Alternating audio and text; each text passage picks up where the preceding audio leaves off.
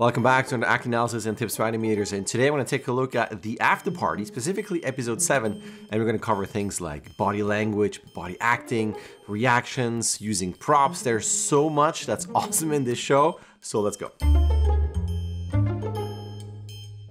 If you haven't seen the show, I highly recommend it. It's really great. I actually didn't take any notes because it was so funny. I just kept watching, and then suddenly in episode 7, I'll show you there's something with the cop is doing with the glass. It cracked me up. There's so much value in watching TV shows and movies and cutscenes and cinematics. There's so much as an animator you can learn from watching that. It's great. But instead of talking about it, I'm going to show it. But before I do, hi, my name is JD, and I do acting analysis clips like these. I do animation analysis clips. I do animation lectures. I do rig reviews, product reviews. I do a bunch of stuff. That is the pitch at the beginning. That's the channel. I cover a bunch of stuff about mostly animation, I guess I would say. So check it out. Maybe you'll like it, and maybe you'll subscribe. And if not, that's also okay. Maybe I'll convince you at the very end. I don't know. But that is that for the channel. That's what I do. Let's get to the sequences. So first one is this.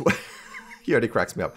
Where this guy is constantly adjusting his glasses in this episode, and it's all about her in this episode. Every episode is kind of chronicling the events of that night. I don't want to spoil too much, from a different point of view, and then kind of diving deeper into a specific character. And Tiffany Haddish, her episode is great. She's great overall. But anyway, let's get back to this. So as she says here, like, we should, you know, split up and really cover more ground. I love how he goes, ready, takes the glasses, homicide.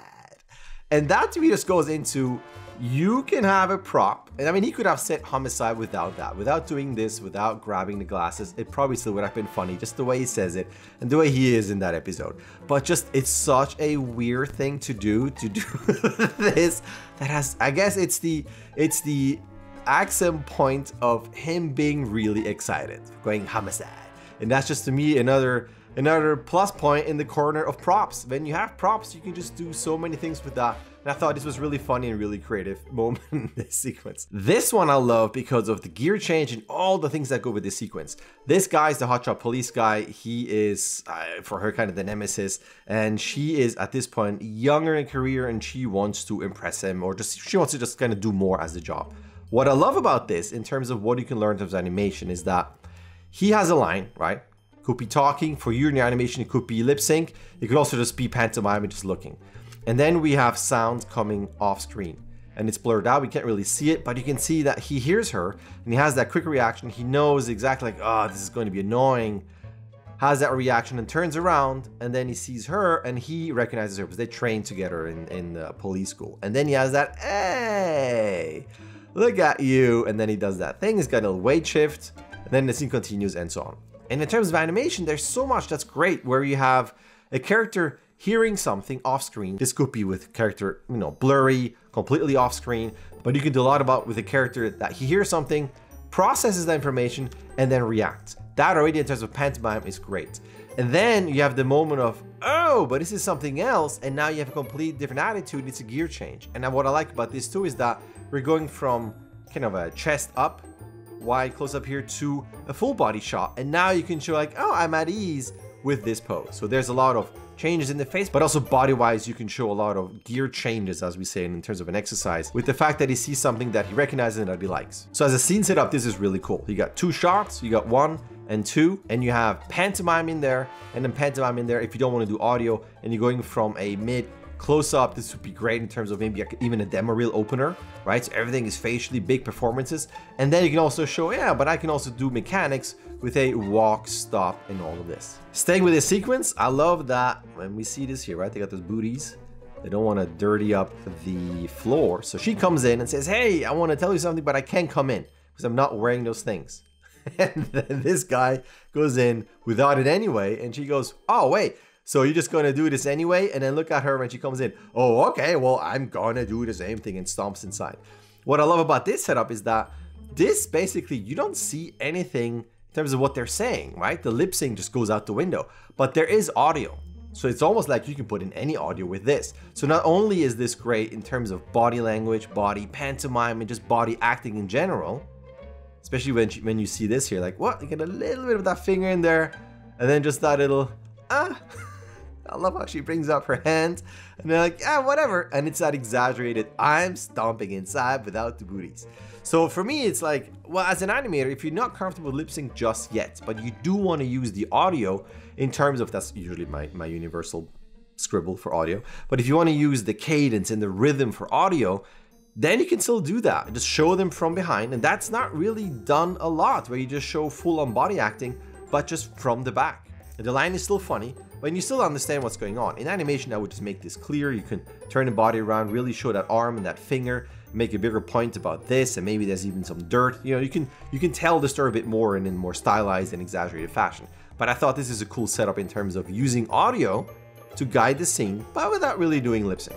This one is also great in terms of body acting here for the background. So she has a moment where she recognizes, oh, this is where we have to be, stops the car. This guy spills all of this. You can see here hot coffee spilling everywhere, and then he has that here. Come on, this is hot. And then they get out of the car, and I love it's still wet. The gun is wet, so he dries it on the pants, and so on. So for me, it's like, okay, what do I take from this in terms of animation? You can have your main acting here, and it's, you know, it's in focus, lip sync, all that stuff in there. And imagine you don't do this. You do all of that like this, blurry. And you could do the thing of rack focus, where now we're focusing on him. But I think this is a really great moment of, you have the audio that drives the shot. And maybe you hear even some tire screeching of the car. And this could just be your shot. Just one character, I mean, you know, she's saying something. So either she's talking to someone that's off screen, or into, you know, in a microphone or something. But I think this is a great moment where you can do the main acting like this, and then you add a second character to do a bunch of body pantomimes. Imagine he doesn't say anything. Your shot is purely her lip sync, and this character just reacting to the car stopping, to her energy and all that stuff. And now this is your opportunity for really broad pantomime acting and some comedy in there. And even then, you can do a shot where we do this, not this, but this one, and then we cut to this as your second shot, and then the comedy continues in the background, but you have a full body sitting to standing with a turn, the mechanics of closing a car. You can still do a bunch of stuff in terms of body mechanics that could be complicated. You can also pull the camera out, so we can see everything, including the feet. And then you can see the background here as the whole thing continues. I think that would be a really great setup for a shot. This one is all about reaction. So I'm showing you this here for context. She is being interrogated. Back up here, says a bunch of stuff, and it's all about her. This goes back into audio, where you don't really want to animate this. So actually your setup is going to be this blurry foreground guy. And if you just watch him, clearly there's lip sync, there's definitely jaw stuff, so you can even darken him a bit more, really blur it out, and all you see is maybe stuff like this, right? So you do a little bit of body mechanics, character sitting all the time, so there's really not much you can do, but all you're going to focus on is this. She goes, what? So all of those reactions are great. She keeps on listening. Again, you wouldn't do that, you wouldn't focus back on him. And then we have more reactions. She says something, and you got that reaction, and he says something, and then you got that reaction. So to me, imagine this is your whole scene, right? Everything is that you can even do a setup where we see both characters, you know, maybe slightly cut off, half of it, maybe another, they're really close, and it's all blurry. They're moving, and you see through the silhouette some jaw movement. And everything you're actually animating is this character listening and reacting to both, going back and forth. I think, again, this would be great, because the audio is driving the rhythm, it's driving the reactions of your character, and you can still add a little bit of, I'm not saying lip sync, but still something where it matches the audio. It still kind of uses the audio, right, for the foreground characters, but the focus is all really on the background character listening and reacting, so you don't really have to worry about lip sync there. To me, it's a great setup, and again, it's something for if you're not super comfortable with lip sync just yet, then you can do stuff like that, where it's purely pantomime, listening, and reacting. And actually staying within this, I love his acting choice, where she doesn't go out immediately because she wants to keep listening to this conversation when something's up with him. And then he realizes you're still there, and look at this.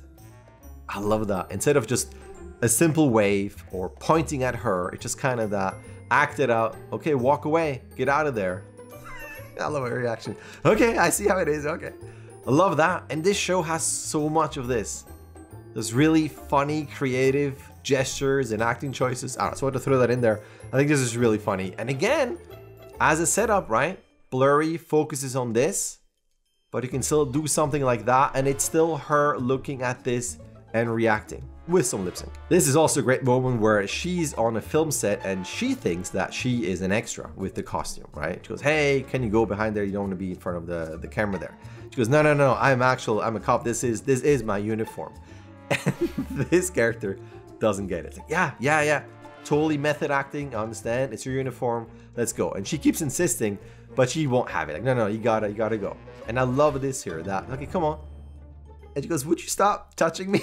I love this. To me, it's this, the reaction to interaction there. So it's not just you putting your arm there and you kind of go 1, 2, 3 with your lip sync and you move on with your scene. It's kind of by the numbers. It's really, to me, a reminder of if a character gets into someone else's, personal space, she does react to that. I mean, the lip sync also says it. But again, if you have multiple characters, let's say 2 in this scene, really think about what's their distance and what does that mean when that distance changes?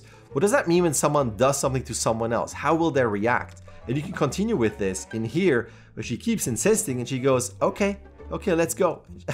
I love that little tap there. Watch that tap. Okay, it's almost like an animal, like here, okay, like a cow, like come on, go this way, or a sheep or something.